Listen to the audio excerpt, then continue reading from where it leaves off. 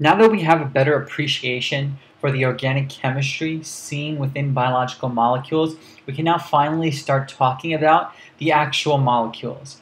And before we begin, we want to understand something about biological molecules in terms of how they work, how they're built, what they look like. And a term that we want to start off with, and this flowchart will be entitled, is macromolecules. This is what biological molecules are all about. Macro is a term that's the opposite of micro, and it means big or large. And molecules, we know, are defined as things that have, remember the definition, 2 or more, so 2 plus atoms. And if we have 2 plus atoms, and remember they have to be in a fixed ratio, a macromolecule fits this definition because a macromolecule is often going to be thousands of atoms. Not just 2 plus, but of course, even more, thousands of atoms. This is where the macro part of this word comes from. It's thousands of atoms. In addition to that, there are going to be 4 classes that we discuss.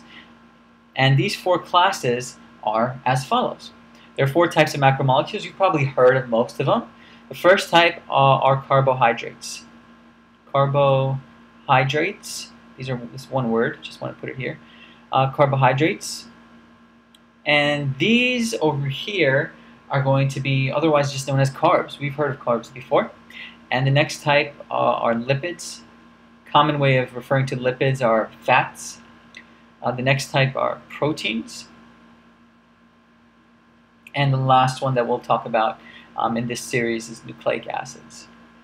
Nucleic acids are a fancy way of saying, let's say, DNA or RNA, genetic material. So we have carbs, lipids, proteins, and nucleic acids. Each of those we'll cover in the subsequent videos.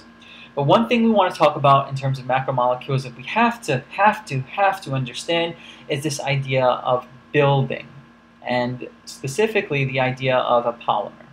What is a polymer? Poly is a term that simply means many. Many what?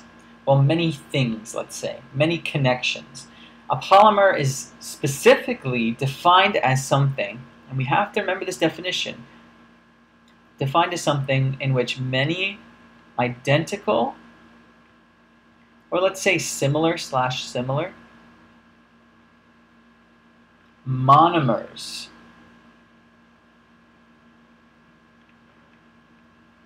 are linked together.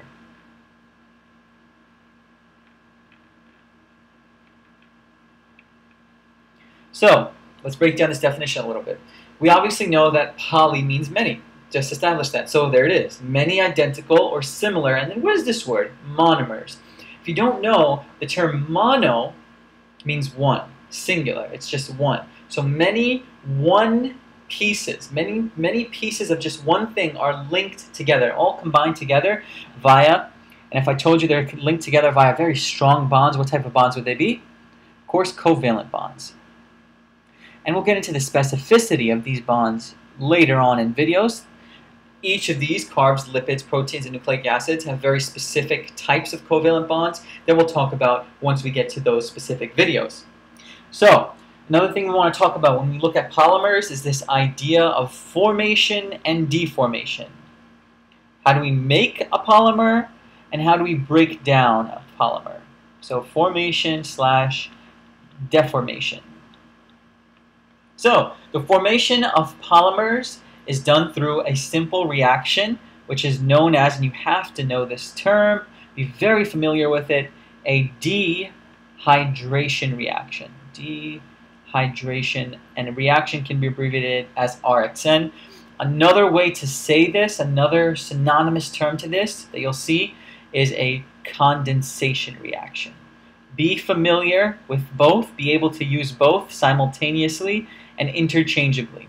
Condensation reaction, dehydration reaction literally mean the same thing. So what does this mean? How do we work a dehydration reaction? What is the inner workings of this? So we can say that a dehydration reaction occurs when 2 monomers, remember what monomers are, the single units are linked together, of course. Because this is the formation We're trying to form what? A polymer. And a polymer is a type of macromolecule because it's big, it has many atoms. It has many, thousands of atoms. So, this dehydration reaction involves two monomers linked together. And the two things that happen that you have to remember in this dehydration reaction is, think of this word, dehydration. De means like without, or stopping, or going against. So what's going to happen is you're going to dehydrate in this reaction. What do you think you're going to do then? If you're dehydrated, what happens to your body? You need water, right? You're very thirsty. So this is going to be dehydration reaction. So it's going to be a loss of what? Of H2O, of course. We lose water in this situation. And at the loss of water, we gain something incredibly important. We gain this linkage. What is the linkage that we gain? A covalent bond. We create a covalent bond. So a covalent bond formed. Lose water, create covalent bond. Simple. And as far as deformation is concerned, it's simply the exact opposite. It's just the exact opposite. That's all you have to know about this. It's the exact opposite. And the process itself is known as, and we can write this down as hydrolysis. Hydrolysis is a word that we can break down. Hydro obviously is referring to what? Water. And lysis, if you don't know, lysis means to split apart, to break. And look what we're doing in this situation.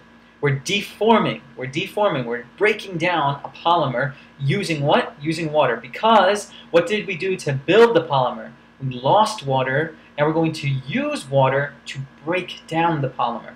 So a good way to remember this, I think, is to draw it out. Draw it actually happening. So what is a dehydration reaction? Two monomers linked together. Let me draw two monomers.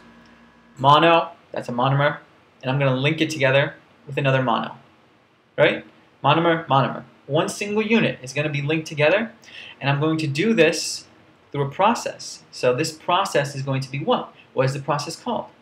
A dehydration reaction, of course. So we're going to undergo dehydration. Let's write that down on top of the arrow. And remember, the top of the arrow denotes a process. What's happening? Dehydration is happening. And because dehydration is happening, what do we expect? A loss of H2O. So let's make sure that we draw a little small arrow saying that H2O gets lost. It gets sort of thrown out. And we end up with this structure, a mono, but no longer are they separated by this plus sign. They're literally connected to each other via what? What is this right here? This is our CB. This is our covalent bond that we just gained. And what else did we lose in this situation? We lost water. So we're just going to write plus H2O on the side. So the H2O came, the H2O was a part of these two molecules, let's say. Both of these had H2O within them. And when they were formed, they both gave off this singular H2O molecule. This is now going to go off into the environment. It's going to go away. That's the loss of H2O. It goes away. It's no longer part of their structure. Because now we have a mono and a monomer combined together, this is now known as a dimer. What does di mean? Di simply means two. So now we have two things linked together, two units. We do this over and over and over again. We're obviously going to finally form a polymer. That's what happens. That's how you make a polymer. So how do you break down a polymer? Well, let's go right over here. If we have a monomer linked to another monomer, this is a very strong linkage. We have to use something to break it down. This breaking down process is known as hydrolysis, right? So we're going to go through hydrolysis. Hydrolysis involves the splitting of a dimer, let's say in this situation, via water. So we're going to input water now. So we're going to put it into the equation. So H2O comes in. Over here, H2O was leaving. Now H2O comes in to help break this down. What does it break down into? Our same thing that we started with. Mono plus mono. Two individual subunits. And lastly, what we want to cover in terms of polymer is what is a polymer. Only 3 out of 4 of these are polymers, and we're going to write them down. Carbs, proteins, and nucleic acids are polymers. What is not a polymer? Let's write this down. Not lipids. And we'll see why once we talk about lipids. So overall, macromolecules, this is the basis of biological molecules. This is how we're going to understand. We're going to have thousands of atoms connected together. These thousands of atoms that are connected together can result in carbs, lipids, proteins, or nucleic acids. When we have thousands and thousands of atoms linked together, we have a polymer, many units. And these many units are linked together via strong covalent bonds. It makes sense that if you want to build something, you want to build it strong. So you use covalent bonds. How are covalent bonds formed?